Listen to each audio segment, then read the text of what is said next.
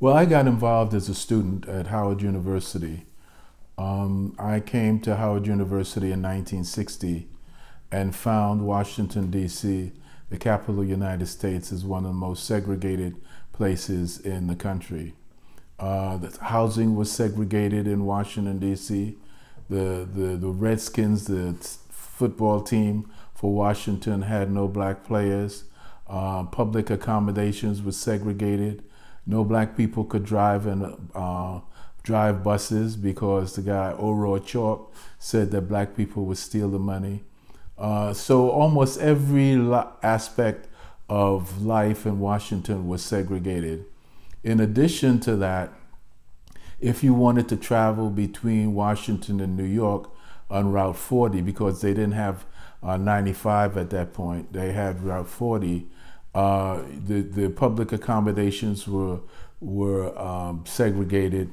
And if you went to Baltimore or any of the places surrounding. So basically I got involved because I found myself in a very segregated environment, which I did not want to tolerate. And you joined the Nonviolent Action Group. Yes, the Nonviolent Action Group was a group that was the SNCC group at Howard. SNCC was once, at the beginning, actually, as the name says, a coordinating committee of student groups. So you had groups here in Washington, you had groups in Atlanta, you had groups in Maryland, in Baltimore, you had groups, you know, across the country. So basically I was one of the people who belonged to the Nonviolent Action Group, which was the SNCC group in Washington at Howard University.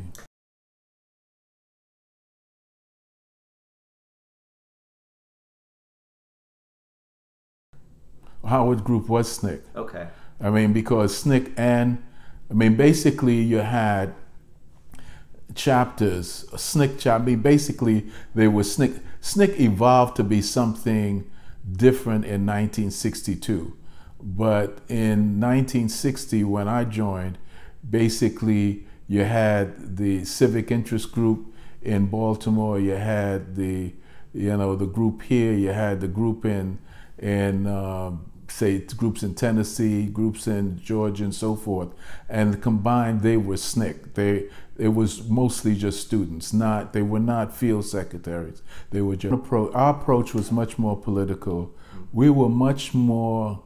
The national group, really, John Lewis, Diane Nash, and so forth, really believe in the question of nonviolence because they were highly influenced by the teachings of Gandhi and others. And they believed that you could appeal to men's hearts and that, that basically they wanted to form the beloved community. The Howard Group, our group, felt that we were faced with a political situation that was untenable for us, and that we knew we had to embrace nonviolence, but it was not because we believed in the beloved community, is that they had too many guns. And therefore, we needed to figure out ways that we could move the discussion because appealing to men's hearts and getting them to change their mind so that we could have a better situation was never going to happen. Was there a tension between, and a tension, I don't mean an angry tension, but a philosophical tension between students who were coming out of the South versus students who were coming out of the North? Was there a difference in the way? I wouldn't say that. I would say there was a difference, philosophical difference, between people who were dominated, coming out of Nashville, and I would say ultimately Southwest Georgia, than people who were coming out of Howard University and other places. But I think the two big poles in the organization, the Nashville group and then the NAG group.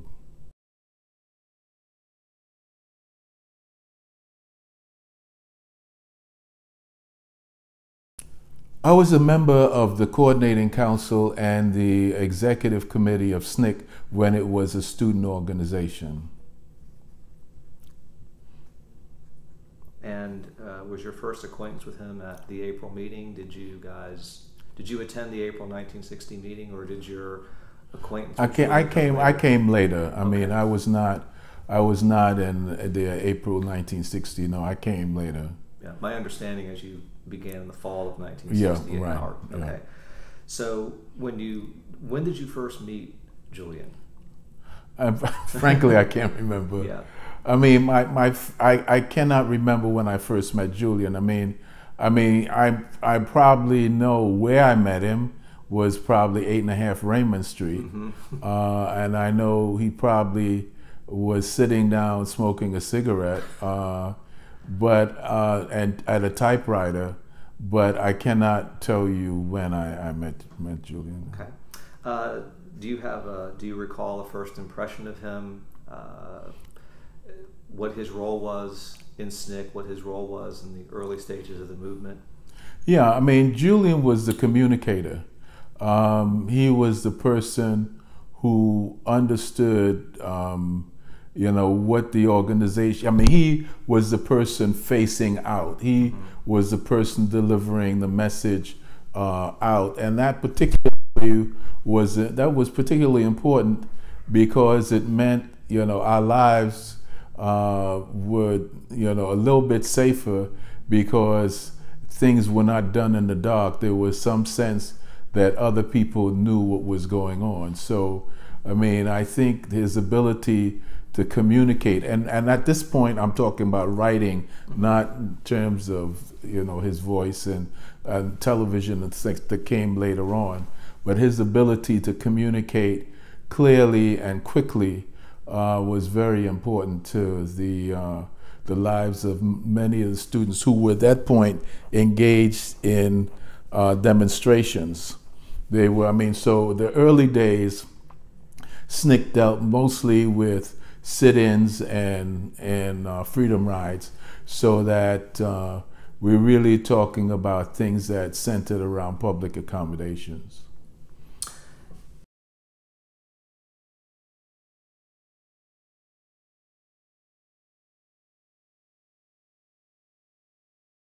I don't think that level of sophistication existed. We were trying to stay alive.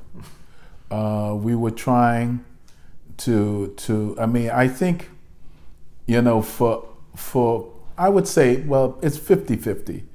I would say for the national people and, John Lewis and Diane and so forth, the ability to communicate to the world what was going on and so forth was particularly important.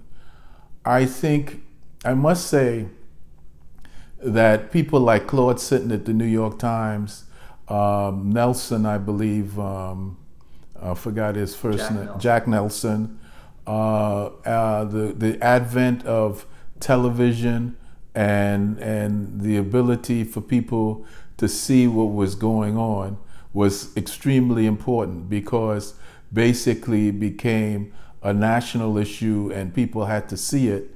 The other thing that was important at that time, when we were very conscious of this, was that you had the newly independent states in Africa coming to being, and the question of the Cold War, that is to say, which states, which side would be able to relate to Africa favorably.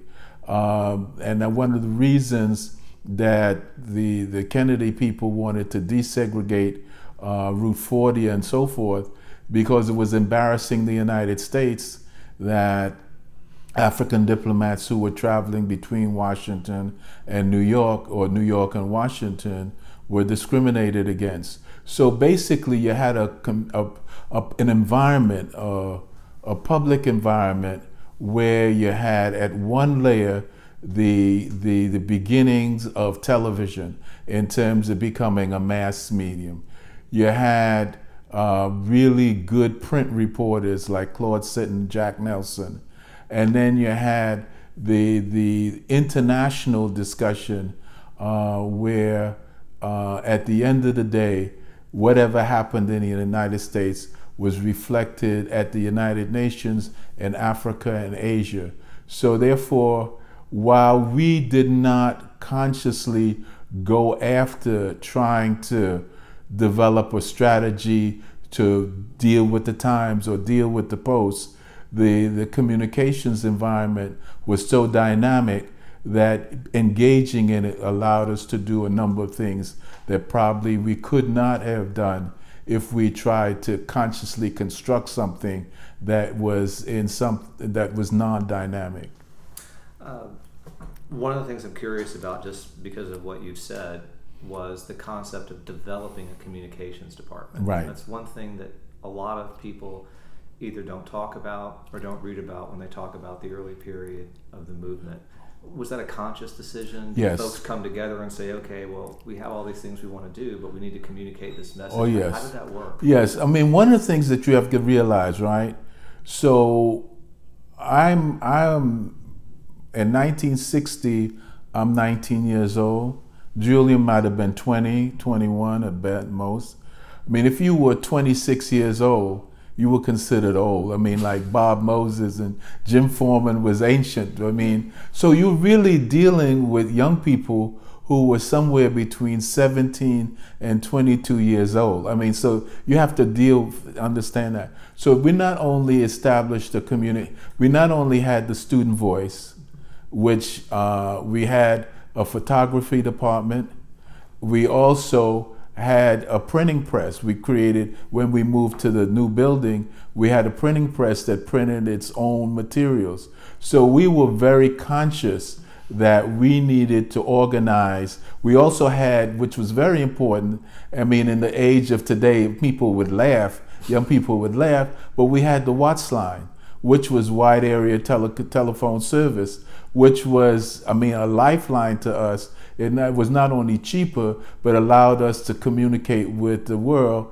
I mean, it was the Twitter of its time. I mean, you know, that the ability to reach anybody anywhere. I mean, so we had the Watts line, which was new technology. We had, you know, the student voice, which was our own. We had our own photography department, and we had, you know, later on our own printing press. And because we also had our own Gestetner machines that, you know, published stuff before we got the press. So we're talking young people between 17 and 22 years old having this consciousness and understanding. I tell a lot of, quote, millennials these days that we would consider them very old when we were doing this show. But I just joke with them. I'm not serious about that. Yeah. I mean, you have to realize that Julian comes from a different background than most of us. Most of us were first generation college. Julian came from a family that was at the university. Julian came to, when he was young, he knew Paul Robeson, and he knew, you know, Du Bois, and he knew everybody. So the kind of environment that Julian was raised in was a very sophisticated environment. So by the time Julian got to SNCC, dealing with people who were very smart, who had a lot of experiences in the world, people who had done a number of things, was not a big deal to Julian. I mean, his father moved about through the various universities, so he was not someone who came up in a singular environment. He came up in many environments. So basically his ability to communicate with many people was probably baked into his upbringing.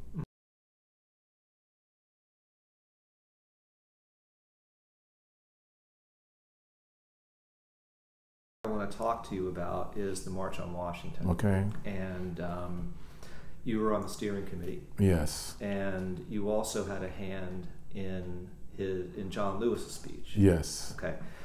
When people see that speech or they watch that speech, it's John Lewis's speech. Right. But it wasn't John Lewis's speech. He delivered the speech, but Right. a lot of other hands went into that. Right. Can we talk a little bit about the hands that went into that speech and the controversy around it, and what was happening in your end of things when that day came? Right. Well, let me say before, on the March on Washington, I had to really drag SNCC kicking and screaming and to participate in March on Washington. Their view was that they were doing, I mean, we were in Mississippi and Alabama at that time and Southwest Georgia, and people were doing things that were rooted in the communities. The 1963 March on Washington seemed like a very far off event. So, I mean, usually SNCC's approach to it is if you advocate for it fully, they said, well, you go do it. So Foreman's position was, you know, if you think that the March on Washington is that important, then you go represent the organization and then we will deal with gun. So, I mean, this was in the early days when, you know, no one knew, you know, about it. As the march grew bigger and became more important, SNCC became more organized and involved in it. Now, in terms of the John Lewis's speech, I am sure I was not at the writing end because I was in New York, but I'm sure that, you know, Julian and Dorothy Zellner and others were involved in, and I would even say somebody like Jack Menace, given some of it, was involved in the construction of the speech. What happened is that the speech was sent to me maybe 3 or 4 days before the March on Washington. And I wanted to make sure that John's speech was out there in the press and that people would have a chance to read it and see it. So what happened is I made it available to the press. And what happened, we had a lot of pushback, particularly from the Kennedy administration, and that pushback was expressed through the Catholic Church. Now, there were a number of things that I think that was in it that they said they had a problem with. Well, one was the criticism of the Kennedy administration as doing nothing, or not doing sufficient. So I think that was the first part.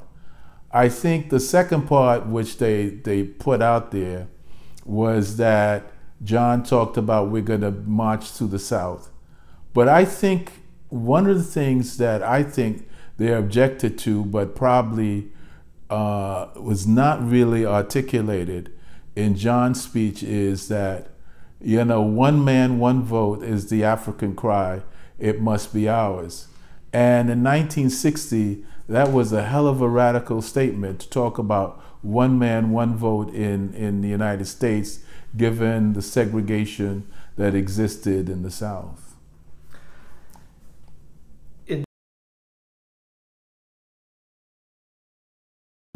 I mean, I think probably Jim Foreman, who was the oldest, I mean, I think Jim might have been somewhere between 32 and 35 years old.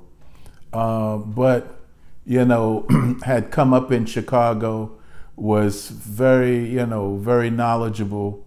And one of the things we did early on, and I can't remember what year we did it, but I probably somewhere around 61, 62, we went to the United Nations on the question of we charge genocide, picking up on some things that other people had been doing.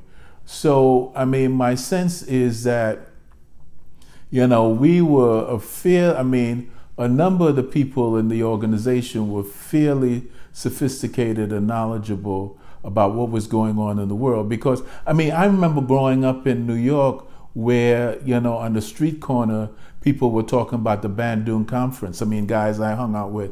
There was a kind of level of sophistication where jazz was, you know, you had you know, Coltrane coming in, you had a whole bunch of things going on where you had kind of a lot of explosion going on, and then you had, you know, Afro-Cuban music with Mongo Santa Maria and Willie Bobo and so forth.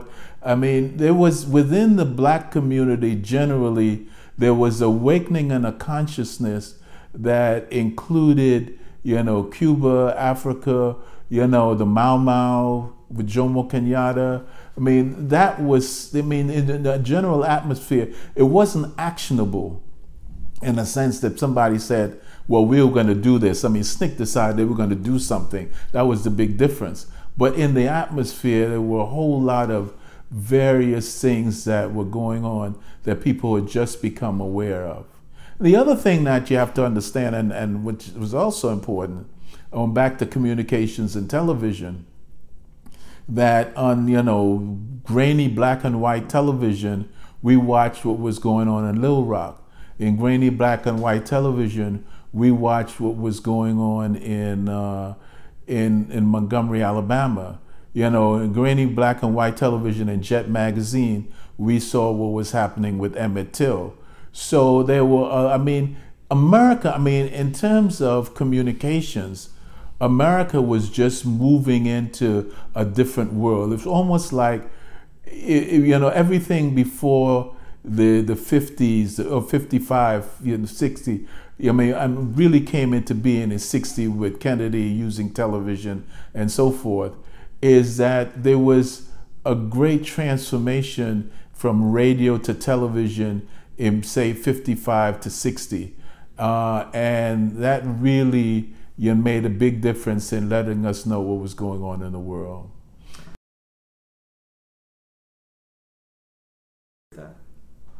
I think I take a different view. Not that it was high water, but I think it was an important point. Before 1963, every time we went on a demonstration or any time we spoke and so forth, basically we would hear the question raised, what do you Negroes want? Because that's the term that people use. What do you Negroes want? What is all this demonstration? What are all these demonstrations about? What is all this? What are the freedom rides about? What do you Negroes want? I think for white America, because, and let me also say a couple of things about the March on Washington. The Kennedy administration was terrified of the March on Washington early on, and they tried to really to stop it. But we had already, you know, A. Philip Randolph had already not done it in 1941, and he was going to do it in 1963. And he had Bayard Rustin, who was really good about a number of things.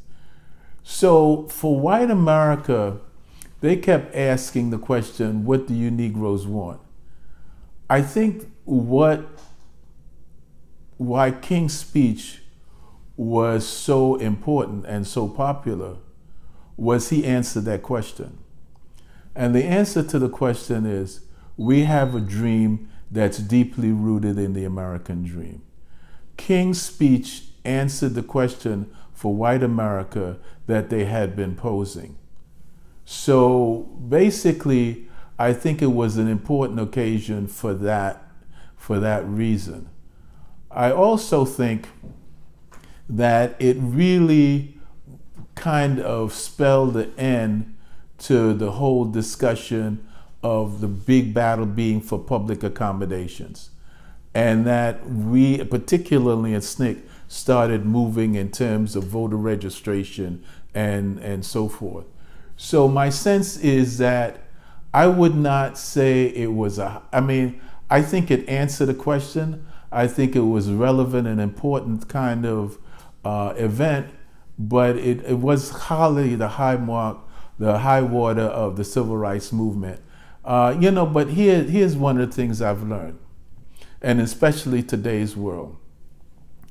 The narrative never has to be associated with any facts.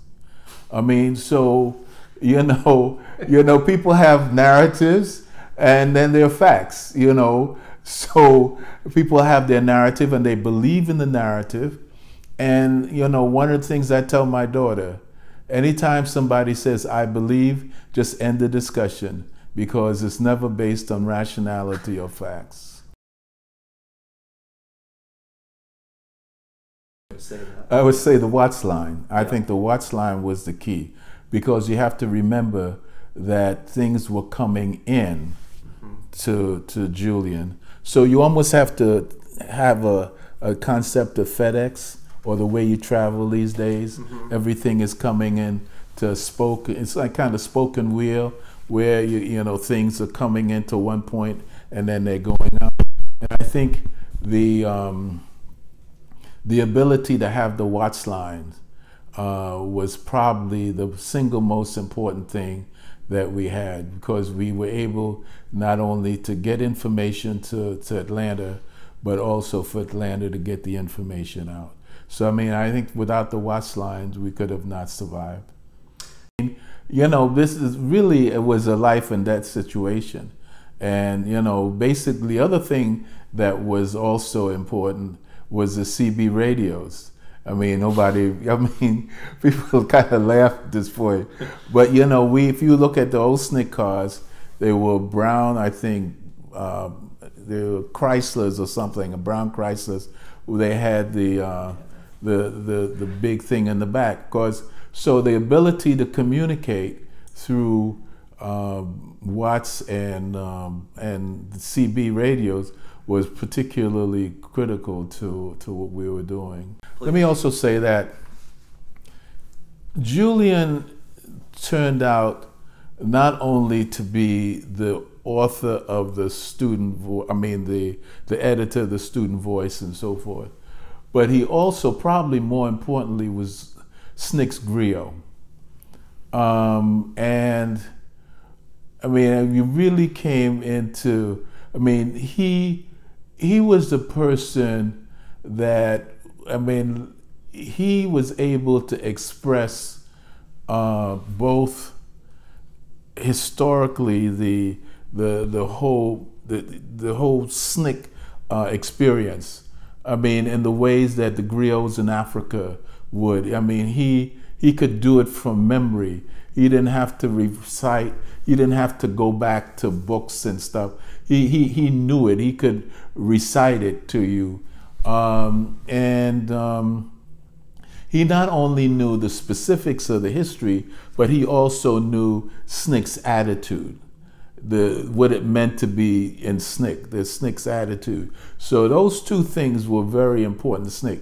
And I think we used them. I mean, I remember for the when we met for the 50th in Raleigh at Shaw University, he was the one that opened up the meeting by giving people the sense of their history, their sense, not only, and when I say the sense of their history, I don't mean just, you know, this happened on this day, this happened. He gave the sense of who we were and involved all the things that were done. And it's on the SNCC Digital Gateway. It's probably, you know, one of the things. And the other time I heard him do something that was quite similar was in 2014, excuse me, 2014 at the 50th anniversary of Freedom Summer '64. So, I mean, so basically, because he was at the center where things came in and he was able to get those things out, I mean, the whole history of SNCC became part of his being that he could tell without any references or cards or books, because they became part of his DNA.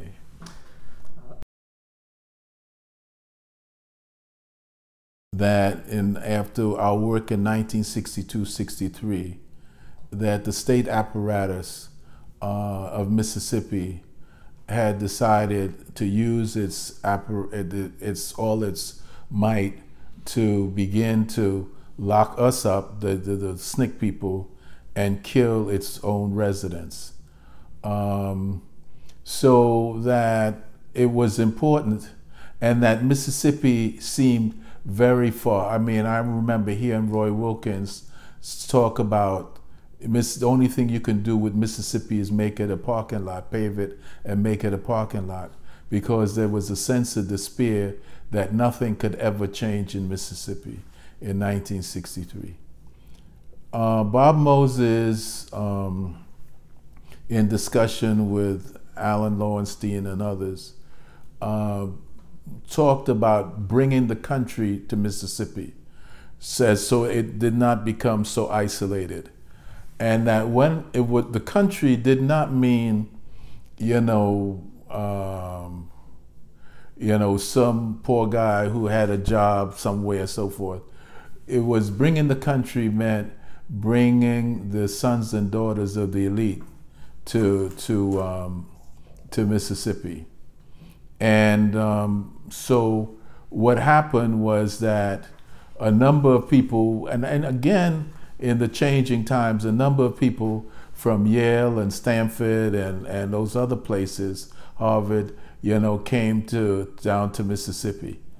I think what Julian and James did was then taking that general concept, began to amplify it by sending the voices back home, so that the connections were much deeper, between the people who were down in Mississippi and, say, Flint, Michigan, or Saginaw, or some other place in Iowa. I mean, it was important. So, I mean, I think that what James and Julian did in 1964 amplified the whole concept of bringing the country to Mississippi, because isolated, it was very destructive in terms of its own people and those of us who worked there.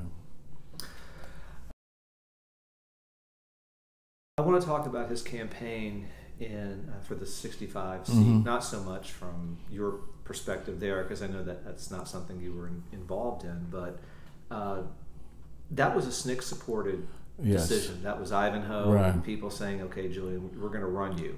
Less him saying, I want to do this, than saying, you are going to do this. Is that correct? Yes, that Julian was drafted. Julian was not the most energetic person in that regard. I mean, I think it was a big break for SNCC. Yeah. While SNCC was involved in the vote, and while SNCC was involved in the political process, it was not generally involved in the electoral process. So running Julian was a big break, because you also have to remember that the first black mayor of a major city was like 1968. So black people in general were not involved in a lot in electoral. I mean, we were not really serious. So it was really a beginning of a break in terms of electoral politics. So yes, Ivanhoe, who, as you know, became very much involved in the electoral world and one of the brightest people in that world, really, and Ivanhoe was the person that, a lot of energy, and yeah, I'm sure. 4 a.m. calls in this interview you did a few years back with Richard Malsby, or I guess you're talking about Marion's race. Yeah, yes. That, well, the phone rang at 4 a.m. Yes. The phone rang at 3 a.m. and it was Ivanhoe. I'm thinking, man, I would have just hung up the phone so this could wait a few hours. No, he had a lot of energy. So you're correct. It was Julian, Charlie Cobb, and Ivanhoe who were really the backbone of Julian's. I think the dominant thing after Julian got elected was the Vietnam War. Okay. And that was, to me, at that point, as I said earlier, a lot of us were between 17 and 22. A lot of us, myself included, had one wise. That is to say, the draft board said we were not to be called except in cases of extreme national emergency. They didn't want us anywhere around. But a number of people that we worked with were impacted by the Vietnam War. And when Julian tried to get sworn in, and they refused because of the Vietnam War. That was probably the narrative that took over the discussion about Julian's race. You know, I mean, what year would that was 1965. 65. He was elected in 65. 65, yeah. And right before he was going to be sworn in is when the statement emerges. The statement and Julian emerges. had to explain that. Well, we had to, I mean, but you also have to realize there was a number of things that we have to, there's something else that was important. SNCC changed dramatically from 64 to 65. The SNCC veterans, because the Atlantic City experience, basically, you know, in 60, we talked about 63, you know, the question of the high mark in terms of answering the question, what did Negroes want? But in 1964, the question again of the narrative of America, you know, the question of fairness, the question of democracy, the question of all these kinds of things, that if you play by the rules, you'll be able to prevail, as opposed to those who didn't play by the rules and so forth. So in 1964, and the Atlantic City Convention, where the people from Mississippi played by the rules, listened to all of what the narrative of America was in terms of, you know, democracy and so forth. And then when they did all of that, and they were met by opposition because the powerful wanted to prevail, and not only the powerful wanted to prevail, but all of their allies, including Walter Reuther, you know, Powell, I would include Martin King, everybody sided with power against the things that was right and wrong. Then we decided that, you know, we had to look at the world differently. So, I mean, so in 1964, I'm 23 years old. And so I learned the lesson that about what America was really about in that discussion. And not myself, all of us learned the lesson. So, I mean, my sense is that we began to look at politics differently, and we began to do a number of things differently. And one of them was, one branch was, you know, with Julian in terms of electoral politics. The other branch, well, there are several things that happened. Electoral politics with Julian, independent political organizing in Lowndes County, Alabama, and other places, and continued support of the MFDP in terms of the Democratic Party. So those three things happened in 1964, carrying on into 1965. And as long as we're on the topic of Vietnam and Julian Bond, right. Were you involved in the drafting of the statement, the SNCC statement about Vietnam that No. Julian ultimately had to explain? No. Okay. No. I'm just always... When we had a number of things, I mean, but I'm sure that everybody in the organization supported it. I mean, for example, Charlie Cobb, you know, told his draft board, and because as you know, SNCC was very much involved in the democratic process. We wanted to know who made that decision, why they made that decision. Everybody, you know, was made. So he went to the draft board and said he's prepared to submit himself to the draft if he understood who would made the decision to draft him, why they made to draft him. You know, when Rap Brown went down there, he engaged with them in such a way that they told him that he couldn't even join the Salvation Army because they didn't want him anywhere around. Willie Ricks, the same thing. So, I mean, you know, when Stokely and myself, we had the same draft board in the same day, and I told you we got a 1Y, we refused to answer the questions about whether we were drunks, addicts, or homosexuals. They assumed we were not drunks or addicts, but they didn't know about homosexuality. And in 1960, that was a big scare. Even today, I'm sure it is.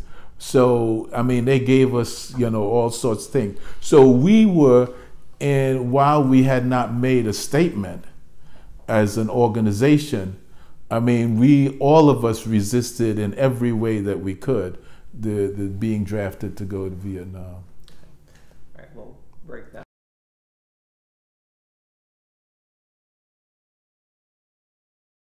Reasons. Okay. Ones that got, I mean, I left because I got to be 27. Yeah. And I had to, getting $9.64 a week when you could wasn't going to make it. I mean, that's $9.64 after taxes. After taxes, so that wasn't going to make it. The other thing that was different than Julian and us, Julian had 5 kids. Yeah. And a wife.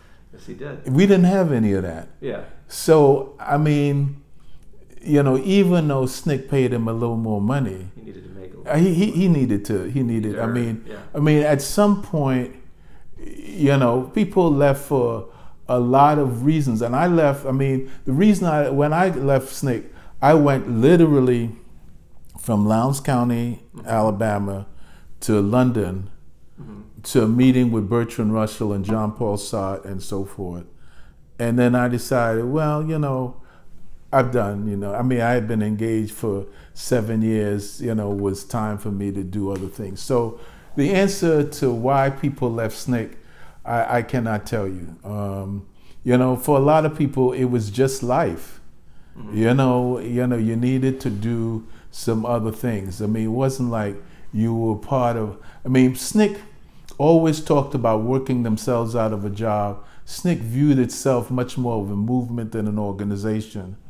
And it was its best when it was in the movement side. And so people left for very many reasons, and I couldn't tell you why Julian, no longer part of SNCC. But I do know that at his memorial service, Pam said, there was a question of who would be speaking and stuff, and Pam always said, that Julian felt much closer to SNCC than anybody else. But SNCC, he was also the vice president of the SNCC Legacy Project. Okay, so my sense is that while he nobody ever leaves SNCC.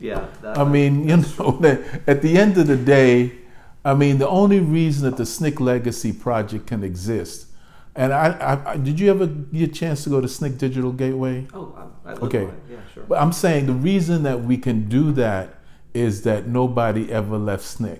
I can call anybody in SNCC at this point, not because, of the organization or that, I got a call yesterday, a SNCC veteran died.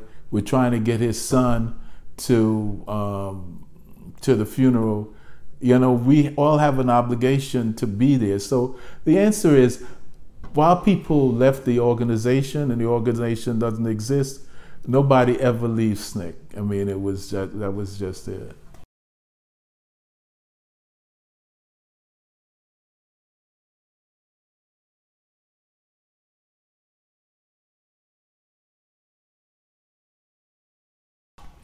The more we were in a combat situation, the more that is true.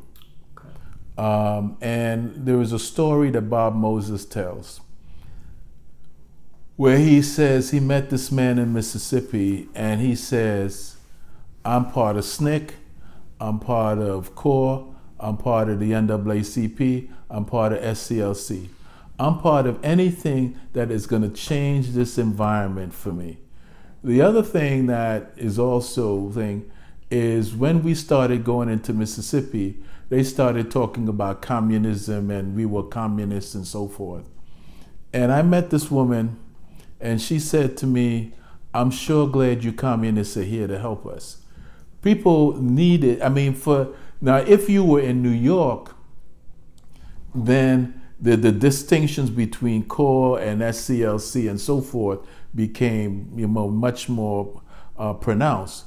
But when you were in that situation, when you were trying to deal with it, there were no big distinctions, even with SCLC. Big James Orange, who was SCLC, and all those guys, they were part of doing things, and there was that camaraderie that made it clear that, you know, these organizations that had these names didn't make any difference. Who was going to do the work made the difference. So I think that's kind of, you know, why the experience is so different in a lot of places.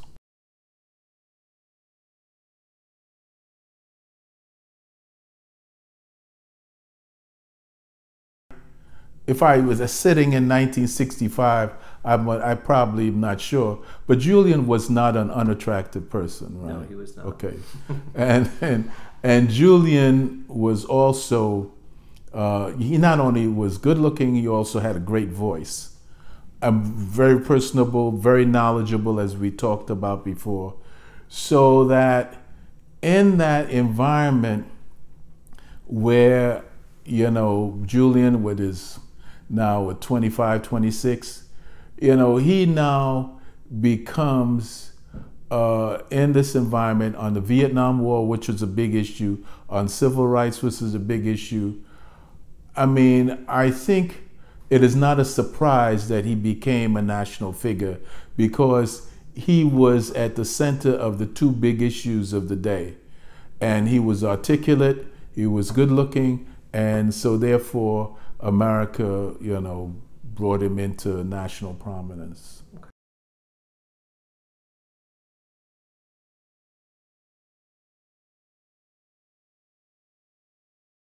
I mean, Julian was Julian. Yeah. I mean, the other thing about Julian is Julian was a very easy person. You know, he didn't have a lot of pretensions. You know, there are a lot of people who have a lot of pretensions. He was not that. He would rather tell a story, have a, you know, sit and talk to you about, you know, something that was, you know, very, not all that political stuff, and, you know, just very personal. And he wanted to be a comedian. He loved a good joke. I mean, he was very personal. I mean, it did not, to me, it didn't change him as a person. I mean, in terms of the way he interacted with people. I think first and foremost, as I said earlier, that Julian was the griot. He was the person that embodied what the SNCC, the organization, was about, and was able to transmit that to everybody in all arenas. The second, he was at the center. He was the hub, I guess I would call it, that made the difference in communicating with the world the kind of danger that we faced as we worked in Mississippi, Alabama, and Southwest Georgia. He was essential to making sure that the country knew what was going on. And I guess, and third, you know, with the student voice, he was able to document and have the historical record of what was accomplished. Now, I don't think we appreciated, and it's interesting, I now appreciate what was done by Julian much more, because for us, I mean, at least I don't say for us, for me, it is a big difference when you're looking from the inside out and from the outside in. For me, this was just my life, and it wasn't a big deal in terms of that. I was always very much surprised and shocked when young history guys or young academics say, well, I just did my PhD on something you did. And I would say myself, why would you do something that stupid? I didn't understand. I mean, it wasn't a big deal that, you know, this was history making. It was something that we did. It was important, and we have more work to do. So I was focused much more on the work than the history. I think Julian was able to focus both on the work and the history. And so therefore, you know, I appreciate much more today that he was able to focus on both. as opposed to just focusing on the work.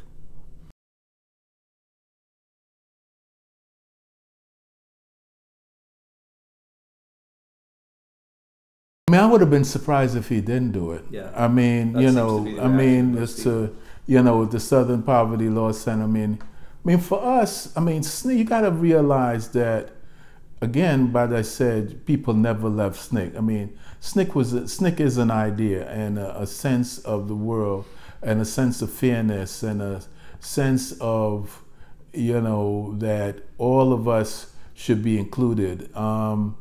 And so, I mean, we had people who were gay in 1960 who headed up, you know, projects in Mississippi. You know, person who was a mentor, big mentor to us was Bayard Rustin. So we really, I mean, we really didn't care. It wasn't a big deal. I mean, sometimes when people, sometimes I find like sometimes when somebody says, well, you know, I'm gay and such, and I say to myself, well, why are you telling me that? You know, are you like somebody telling me they're heterosexual? I don't really care. So I'm just saying it doesn't it doesn't even count. I mean, for some of the stuff that people make a big deal, right. For us, it wasn't a big deal. A big deal was we don't have one man, one vote. That's a big deal. And you know, going back to this discussion, you know, and I tell young people all the time, and as we look at, you know, I try to summarize some of the stuff. You know, we did a lot of what was necessary, but we know it's not sufficient. And it's important for them to understand that while the World War II generation set a stage for us to let us do certain kinds of things, we set a stage for them, but even the World War II generation, people set a stage for them. That Julian and others like Julian are part of a continuum.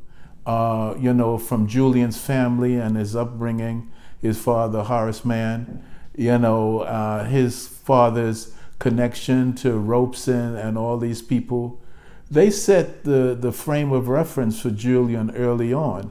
So, I mean, while people look at things as one-off, you know, well, this happened while he was at the NAACP. No, Julian's position was established when he was a kid, you know, and so my sense is just, you know, looking from the inside out, you know, Julian had no other course but to take that position. If you look from the outside in and don't see all of his life, then you're surprised that he did it. But Julian taking that position had nothing to do with the NAACP and so forth. The other thing is, you know, when we, back to the Vietnam discussion, when we took the statement, I made the statement, and then King later made the statement in New York, Riverside. The reaction for the white establishment and some of the black people, black leaders of these organizations, we have allowed you to speak on civil rights. You have no right to speak on any other topic. There was a mindset that we first of all didn't want you to speak on anything, but we've now allowed you to speak on civil rights. Now you now want to talk about Vietnam. You have no rights. Go back and talk about civil rights. You know, we never had that perspective. So, I mean, and I think Julian never had that perspective. And his father never had that perspective. And Du Bois never had that perspective. And Robeson never had that perspective. And when you look at Julian, you're looking at all those people. You may not see them, but they're inculcated in who he is. And so therefore, at the end of the day, Julian is part of a legacy that is not only Julian, but part of things that go back as far as his father and beyond that. I mean, that's the way I see Julian.